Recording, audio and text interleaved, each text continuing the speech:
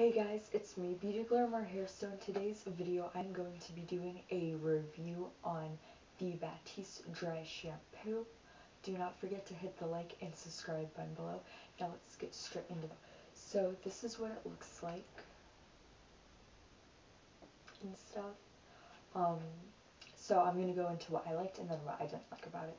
So the first thing that I did like about this was that it does not make my hair feel greasy. I have only used this 2 times, and both those times my hair has not felt greasy immediately after use, which is definitely a good sign for me.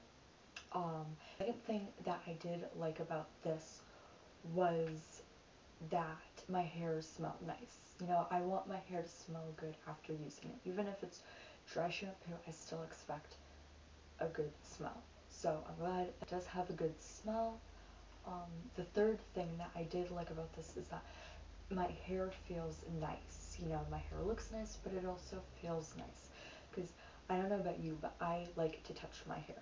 And I do constantly touch my hair a lot. So I'm just glad that, you know, it's touchably soft in my opinion.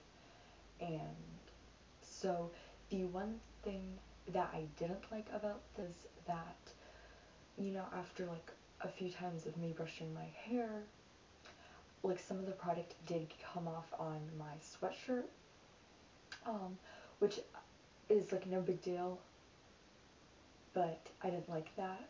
Thankfully, the stain just like quickly came off. Just grabbed a tissue, wiped it off. No big deal, but still.